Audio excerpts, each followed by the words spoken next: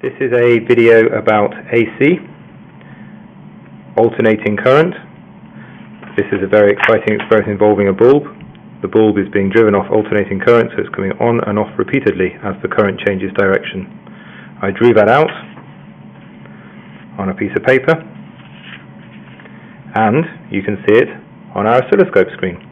On the oscilloscope screen, the blue line represents the power supply voltage, and the red line represents the voltage across the bulb. They're identical. You may notice that the power supply is going to a maximum only half as many times as the bulb is lighting up. That's because the bulb is lit here, and it's lit here, and it's lit here, but it's also lit down here and lit down here, because a bulb doesn't mind which way the current flows. It lights up equally with the current going positive to negative or negative to positive. Now we're going to see if we can convert our AC into DC. To convert our AC into DC, we need to use a component that only allows current to flow in one direction. This is called a diode. I've added a diode into the yellow wires, which are the wires from the power supply to the bulb. You can immediately see that things are different. The bulb's only coming on half as often. Let's have a look on the oscilloscope and see what's happening. Well, there it is. You can see the blue line, the power supply, this one here, continues to go positive and negative, but the voltage across the bulb, the red line, only goes positive. It does this. The diode conducts in this direction, and it doesn't conduct in this direction. It conducts in this direction, and it doesn't conduct in this direction. Something else you'll notice is that the blue line is now bigger than the red line, and that's because there's a difference in voltage here. This difference in voltage is 0.7 volts, the voltage required for a diode. And therefore, if I convert my AC into DC, rectification, I'm doing two things here. I'm losing half my AC power because it's not being used, and I'm losing some of my voltage because I need 0.7 volts for the diode. So to solve the problem of losing half of our power, I've now used a more complex rectifier. It involves having 4 diodes, and I'll try and explain how it works in a few minutes. But we can see on the oscilloscope display that I now have red peaks every time. Unfortunately, I can't actually connect the blue line up as well, because the vagaries of the power supply mean that it just shorts out. But what I'm seeing is this. I get a peak there, and I get a peak there. I get a little flat spot in between. I get a peak like this, one like this, and off we go. So what it does mean is that I've managed to use both halves of my power. This blue line is rectified to the red line, this blue line is rectified to the red line.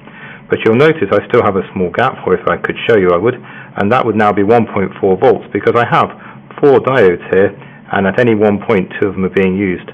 We'll look at the regulator again in just a moment. But for now, I want to show you how to draw the regulator. So we'll put the oscilloscope away, we'll find ourselves a pen, and you draw it like this.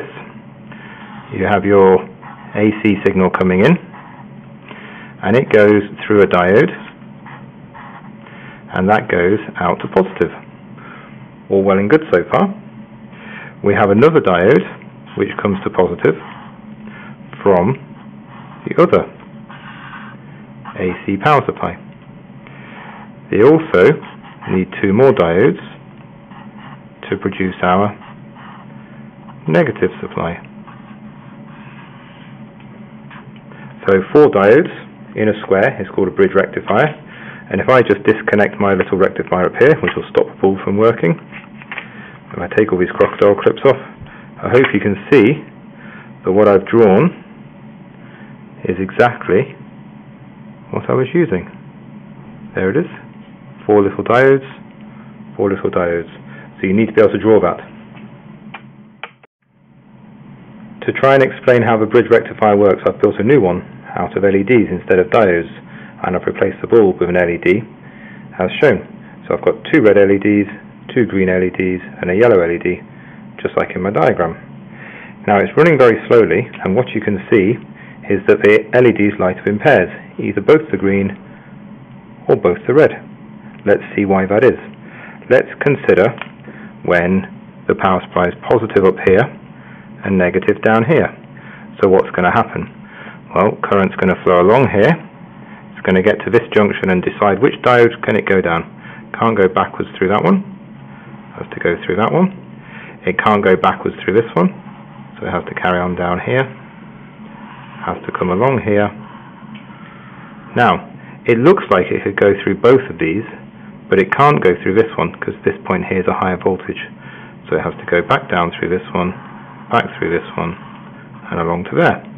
So my current flows through the LED in that direction when this is positive and this is negative. Now let's look at the other situation. Let's make this negative and this positive. So this time current flows this way. It comes along here. It can only go through the red LED. It goes down through our orange LED. Comes back along this wire here, up to here. Has to make a decision. Can't go through the green because this point's higher. So I have to go up through the red and back along to negative. But most importantly, whether it be the red current or the green current, they're both going in the same direction through the LED. So my AC, changing from positive to negative, has become DC, going all in the same direction. So that's how my bridge rectifier works, and this also makes a nice Christmas display. So far we have our AC, which is our blue line.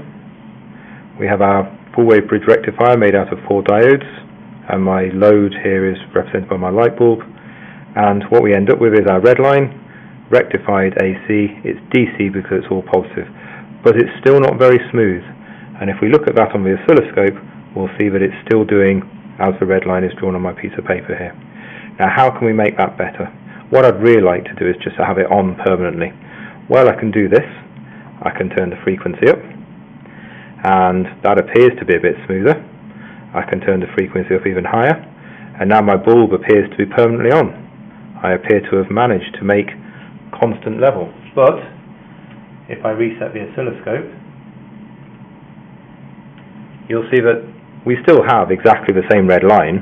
It's just it's going a lot faster, so you can't see it flashing. So what I'd like to do is I'd like to fill in these holes. I'd like to fill in these gaps here. So I need something to store some electricity, and of course for that I can use a capacitor. So if I put a capacitor on here, let's see what we notice. Well, with the bulb you notice very little indeed, but with the line on the oscilloscope, what you notice is now it doesn't go back down to 0. I don't have a green line on my oscilloscope, but I'm going to use a green pen. What happens is the capacitor discharges slowly, it's then charged back up again, discharges slowly, charged back up again, discharges slowly, and we get the nice line that as seen on the oscilloscope.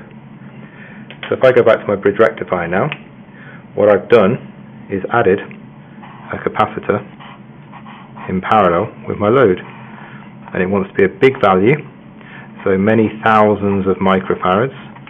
It wants to be a suitably high voltage, so at least as much as the voltage that you're using across your load, and that's called smoothing. We use a capacitor to smooth our supply. Doesn't make it perfectly flat, but it's not bad.